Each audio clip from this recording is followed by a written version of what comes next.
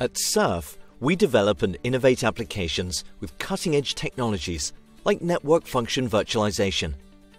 How does network function virtualization work? Today, the SURFnet network transports data packets from A to Z. This means that institutions need on-site specialized network equipment to handle their data traffic. This equipment executes network functions like rate limiting, firewalling, intrusion detection, and on-the-fly encoding and decoding.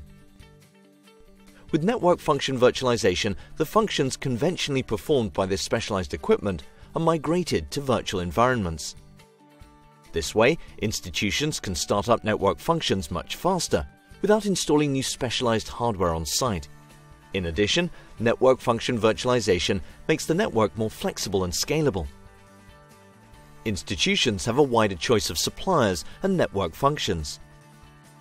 They can easily change suppliers without making hardware changes. And they can scale their equipment's capacity to match their needs. In short, we believe that network function virtualization is important for next-generation networks, and that it can save institutions considerable time, effort, and money. To prove that network functions are more flexible and scalable, we allowed people to experience network function virtualization firsthand in a virtual reality environment. First, users slipped on some VR goggles that made them appear in virtual reality.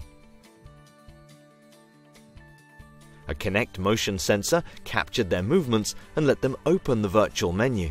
A Leap motion sensor activated the virtual menu. With this menu, they could select any number of network functions and program the network. To make them visible, each network function transformed the user's image on a screen in the VR environment. Thanks to service function chaining and the network service header protocol, the selected image manipulations were combined seamlessly in the selected order. Our setup proved that network function virtualization is very fast and scalable, with network functions being executed near real time.